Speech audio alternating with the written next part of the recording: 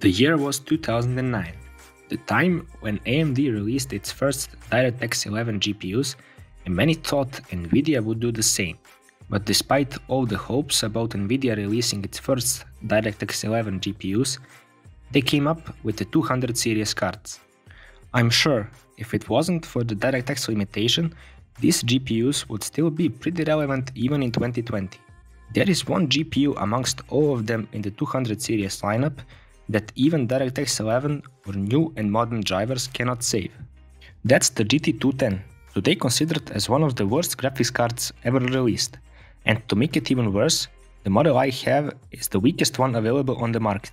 Offering just 512 MB of DDR2 VRAM alongside a 64-bit memory bus and some pretty impressive 16 CUDA cores, it does seem like a surprise that the TDP of this thing is 30 watts. The only good thing about this card is its support for Windows 10 and multiple monitors, as well as its very small size. Other than that, I cannot really say anything positive about it. Or maybe the following benchmarks can change my mind.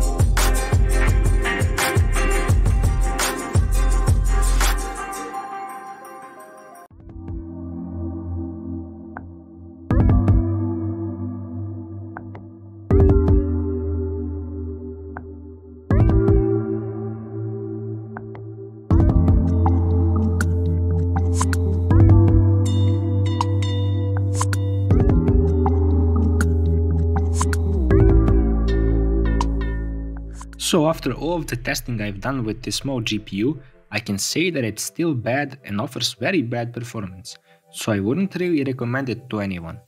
Maybe if you can find it for a couple of dollars, then you can consider it.